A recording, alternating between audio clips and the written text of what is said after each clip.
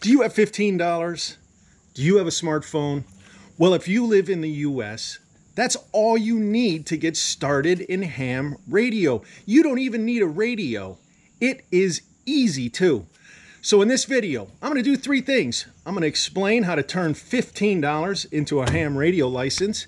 I'm going to explain the apps and websites you can use on a smartphone to participate in the ham radio hobby. And finally, I'm going to make a contact using my iPhone as a ham radio. This is going to be fun. Let's get going.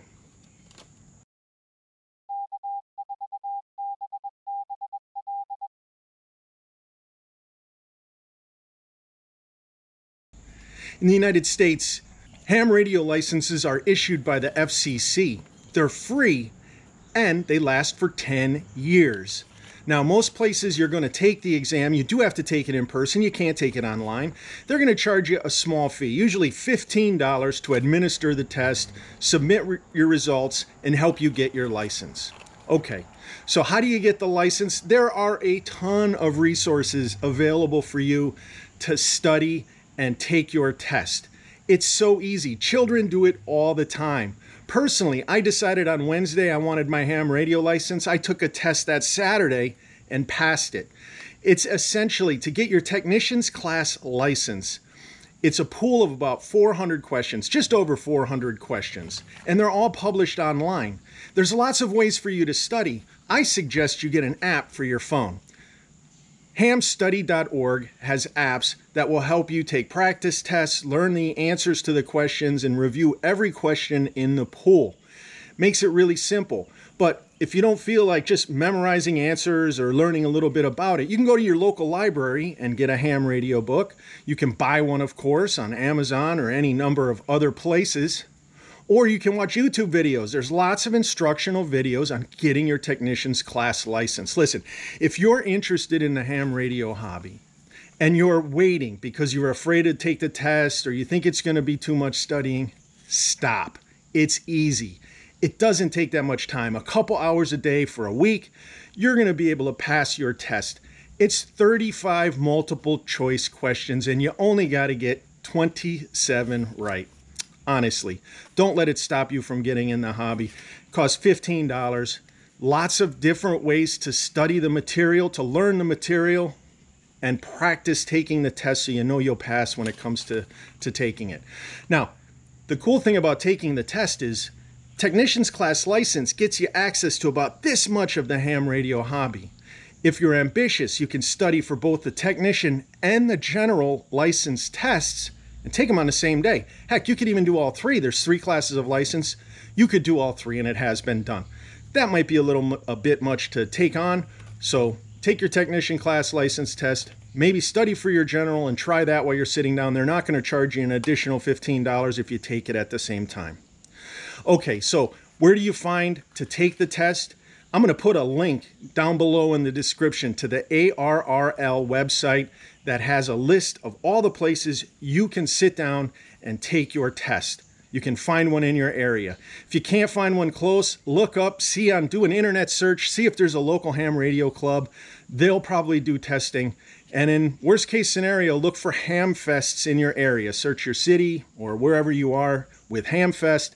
Oftentimes at a ham fest or ham get-togethers, they'll do testing there as well. So lots of ways to find, take the test, lots of ways to study. Don't let it stop you from becoming a ham.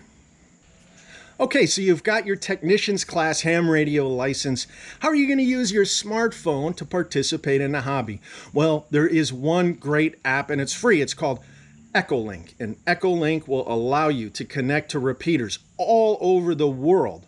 You're going to be using your voice like a speakerphone, just like a speakerphone. You're going to connect to a repeater and your voice is going to come out via RF. And anyone with a ham radio or monitoring that Echolink repeater will be able to hear you and you'll be able to have a conversation with them. It really is just that easy. You have to be a licensed ham to use Echolink. And once you have the app, you can use it on your smartphone, you can use it on your desktop. And like I said, you can connect to repeaters all over the country, all over the world, and talk to hams. It's a great way to do ham radio. There's another app you should get as well. It's called aprs.fi. APRS.FI, and I'll put links in the description. APRS is a great system for ham radio. It's called Automatic Packet Reporting System.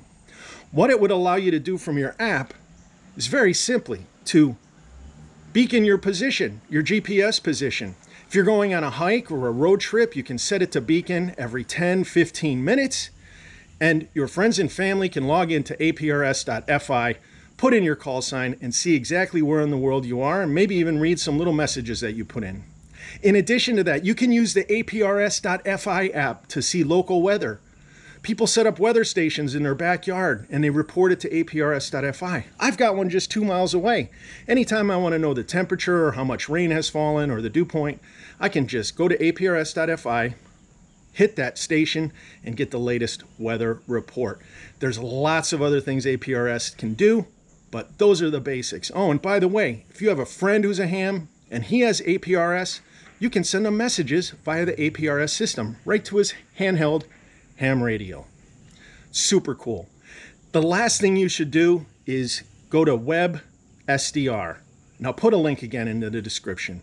WebSDR. SDR stands for Software Defined Radio.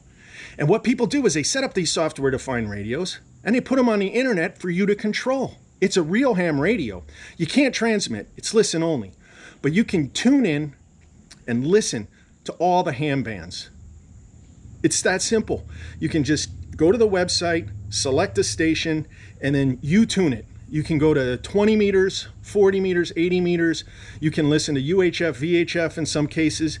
Different sites have different capabilities, but if you want to listen to HF ham radio, you can do it using WebSDR. It's super cool, and it's really very easy. You can do it anytime. Personally, I use WebSDR. I'll look at a station, maybe in Pennsylvania or somewhere else when I'm doing portable work, just to see if my signal's getting out and can be heard by that station. So that's just an example of 3 apps: Echolink, APRS.FI, and bookmark WebSDR. I believe it's .org, but I'll put a link in the description. That's how you can use ham radio from your smartphone.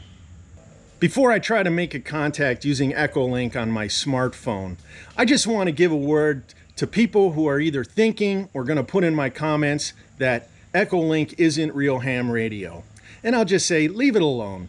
Honestly, if people want to enjoy the hobby, want to enjoy UHF, VHF by using Echolink and talking to other people, let them be. This iPhone is a radio. It uses RF to go to the cell tower. And then when I transmit into a repeater, it's using RF on the other end as well. Yes, it's VoIP, Voice over Internet Protocol in between.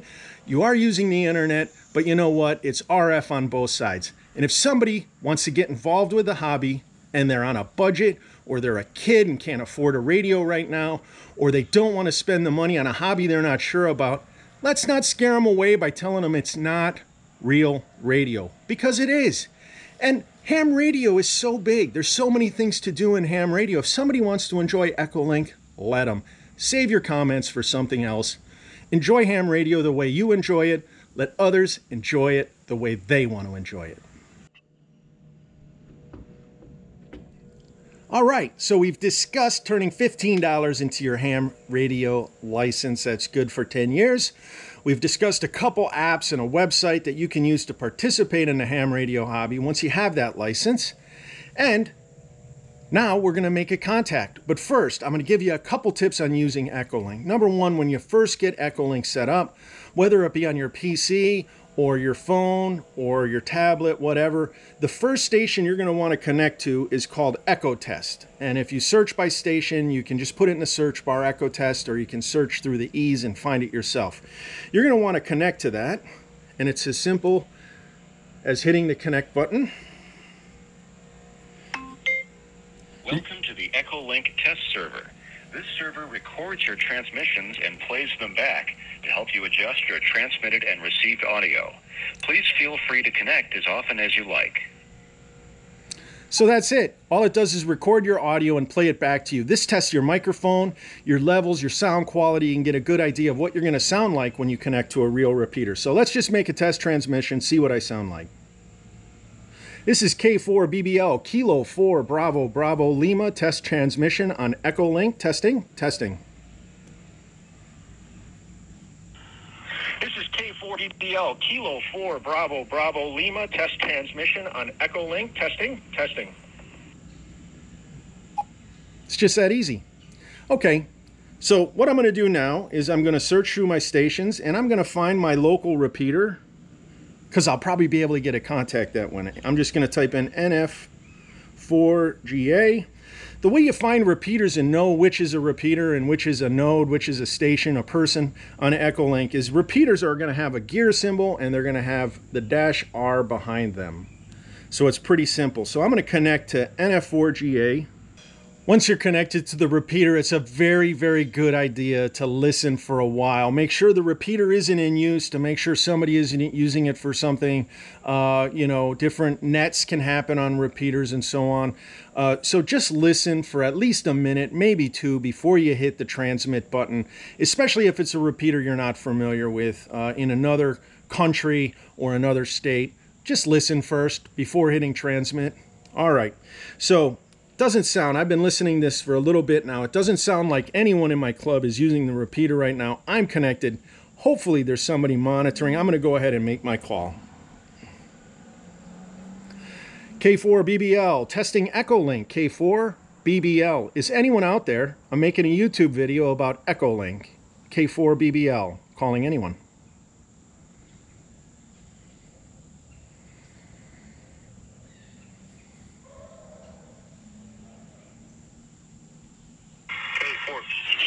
K4BBL, this is KN4DLE, Kilo November 4, Delta Lima Echo.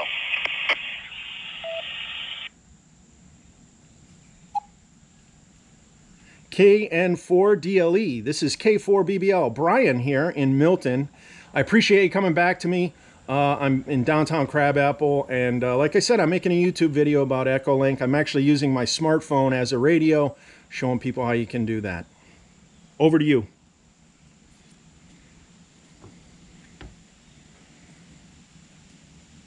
Hey Brian, it's Bill over in Roswell. Been using Echolink for a while, really like it. Oftentimes my work has me traveling, and it's great that I can stay in touch with people in the local nets, checking into the Aries nets, even when I'm in several states far away. So I'm a firm believer in Echolink both on a laptop and on a smartphone.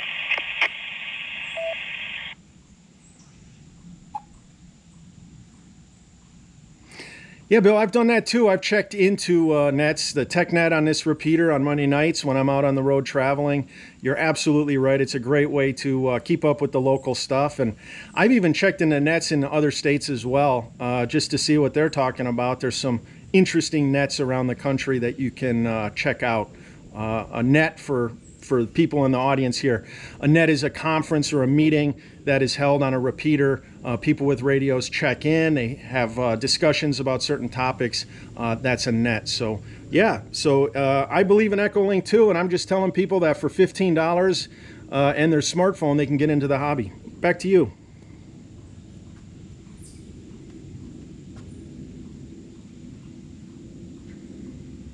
Absolutely. Well, I just want to check in real quick. I want to go ahead and drop here. I really like Echolink. I think it's a great way to listen to things not only in your local net. Also want to mention that when we had some of the weathers come up, some of the hurricanes and some of the storms throughout the southeast, you could actually use Echolink to access not only the weather net, but then also access some of the local repeaters down around Florida and a few other ways. So it was always interesting to be able to listen to the local traffic, not only while I'm away, but also to be able to listen to local traffic in different parts of the country. So this is KN4DLE. I'm going to be clear on your final.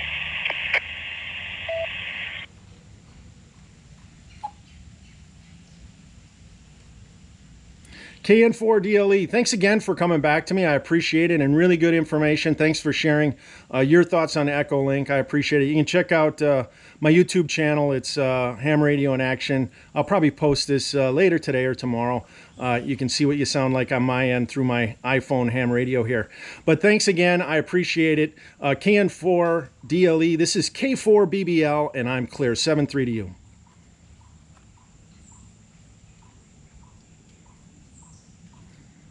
That's it. That's how easy it is. I just picked it up. I didn't do any editing. I waited that long for somebody to get back to me. Now, he's on a handheld radio or maybe a mobile radio, I'm not sure, in the area, not too far away from me. But it could have just as been as easy to connect with somebody on the other side of the country, in a different part of the world. It really is just that easy. It's a great way to take part in the ham radio hobby. So don't let the test stop you from getting into the hobby. $15 and a smartphone is all you need to get started. Now, please keep in mind that repeaters, UHF, VHF operation is just a small part of the hobby. There's so much more to it. If chit-chatting with other hams on a repeater isn't your thing, believe me, there's much, much more to do. And you can see all the different things that ham radio has to offer on YouTube. Hey, thank you for watching. Watch out for new videos coming from me. I really appreciate you watching the video, and good luck.